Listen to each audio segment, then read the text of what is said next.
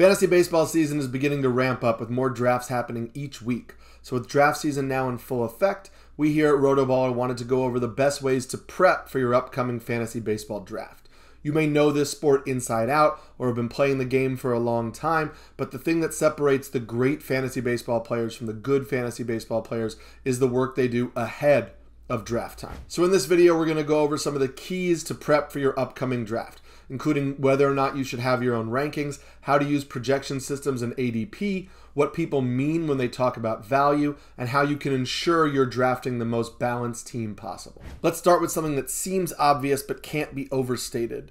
You need to know your league settings. That doesn't just mean knowing if you're in a 12 or 15 team league, or a wins league, or a quality starts league.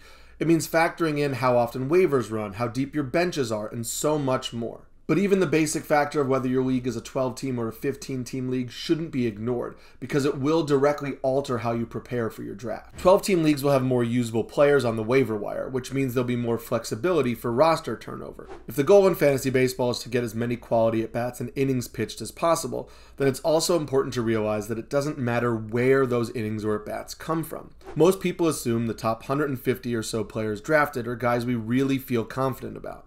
So if a player you drafted later begins to struggle, then there's somebody better on the waiver wire. You shouldn't hesitate to make that swap. In 12-team leagues, there are more intriguing options on the waiver wire, so you can take more risks in your draft. One of my favorite examples this year is Josh Donaldson. I love Donaldson and wrote him up a few times on RotoBaller.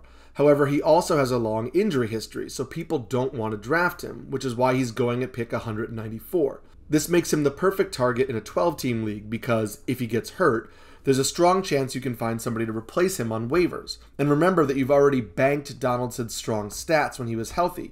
You would just add the replacement stats to that, which would mean you still get a strong player at that position. However, in a 15-team league, if Donaldson was your corner infielder, you might have to replace him with Yoshi Tsutsugo, which might not be a risk you want to take.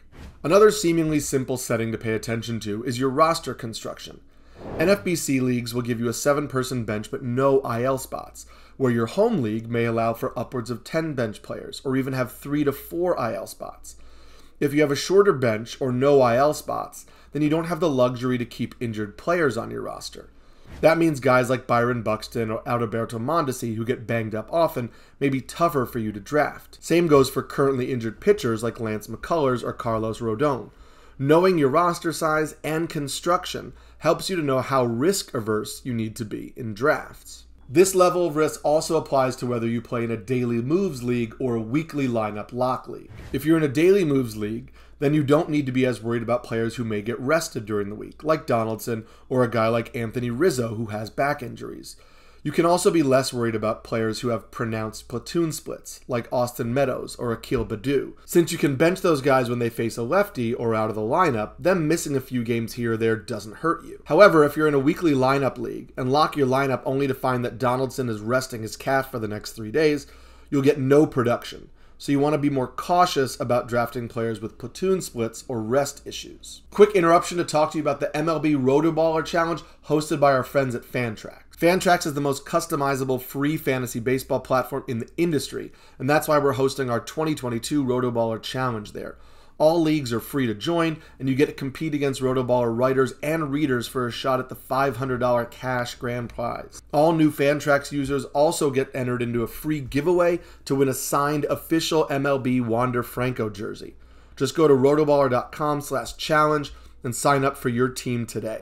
Lastly, on the topic of league settings, focusing on whether your team is Roto League, head-to-head league, or a points league is super important in terms of determining players that you're going to want to draft. If you're in a head-to-head league, you may be less inclined to dive into the war for stolen bases or saves if you feel confident that you can win every week without that category. In a head-to-head format, relievers who don't get saves but will give you wins and solid ratios may also be way more valuable to you if you decide you want to punt saves but still want to ensure you can win basically every other pitching category. This also leads to our next rule: make sure to modify your projections. There are a lot of projection systems out there, and they're becoming more and more accurate with every single season. I know there are people out there that are capable of doing their own projection systems, but if that's not you, that's fine. However, you should be using some form of projections when you're prepping for your draft. At RotoBaller, we love the work Ariel Cohen does with ATC projections, which have been ranked as the most accurate projection system for the last few years. However, even REL's projections need to know your league settings. Projection systems value a player differently based on the league format, so it's not enough to just look at projections online and take them as gospel. At RotoBaller, we have a customizable tool that allows you to take a projection system and then enter your league settings and have the projection system essentially rank the players for you. This is an invaluable resource and one that leads directly to our next point. You should have rankings when you draft. You can compile rankings by using a projection system like I just described, or you can use rankings from your favorite fantasy expert, but you should definitely have rankings. And these rankings should be a reflection of your beliefs. If you think projections are too high on Ryan Mountcastle given his plate discipline issues and the new ballpark in Baltimore, you can move him down in the rankings created by the projection system or your favorite expert. This is especially true for pitchers, since projection systems are notoriously less accurate in projecting pitching stats. For example, there are many people who believe Robbie Ray's breakout last year and think he's a top 15 or 20 starting pitcher. There are others who believe the home run issues are a problem and he gives up too much contact, so he's really closer to a starting pitcher 40. You should alter your rankings to reflect your view on players. Remember that this is your team, not a fantasy experts team and not a projection systems team. So you want to make sure you're drafting a team you believe in. Once you have your rankings, we can now start to talk about ADP. It's important to remember that ADP is not the same as your rankings. I'll say it louder for the people in the back. ADP is not your rankings. We should be using ADP to let us know where on average players are being drafted, which also means we need to be updating our ADP search to reflect the last 3 weeks or month and also the draft types that we're doing. Don't just pull any random ADP from the internet, since we've already covered that different draft formulas will cause you to value players differently. Once we have the best ADP, we use that information to see where the consensus values a player. If the ADP on a player is higher than you have them in your rankings, that does not mean that you have to take that player there.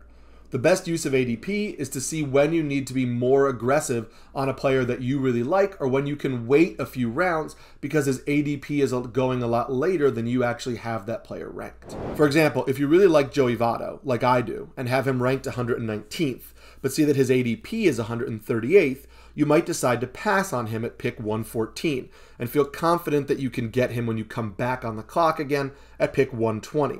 However, you don't want to treat ADP like it's gospel, because other drafters may jump ADP too. So if your next pick is too close to Votto's ADP and you think you might risk losing him, you can select him at pick 114. At the end of the day, your rankings are the key to your draft, but you should have ADP numbers ready as you prepare so you can have an idea of who you like more than the market. This connects directly to our next rule: make a draft plan before each unique draft. Once you know what pick you have for your draft, write out all the picks you have in the first 10 or so rounds, and then look through the ADP to see, on average, who will be taken around those picks.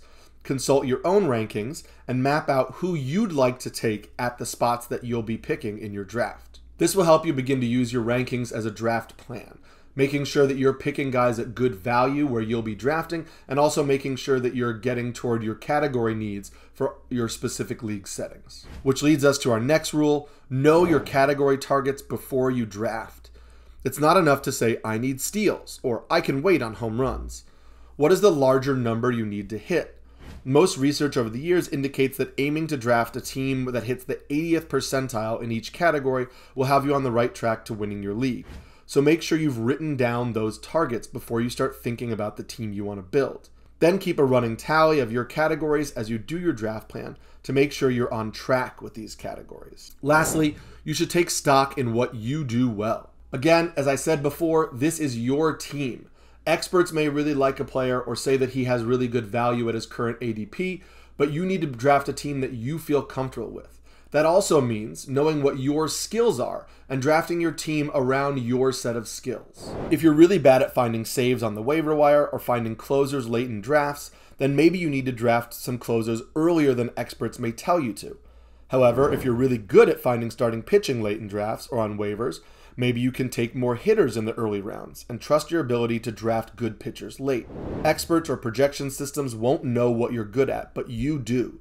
So trust yourself and factor in your own skills when you're making your draft plan. So just to review, once you join your league, you should be doing the following: making sure to review the league settings in detail, using your favorite projection system to create a set of rankings specifically tailored to your league settings, adjust those rankings based on your personal opinions, find the latest ADP for your league type, make a draft plan based on your draft slot or any slot where you might want to draft, and ensure that your draft plan gets you close to your category targets. And this is all before you even start to draft.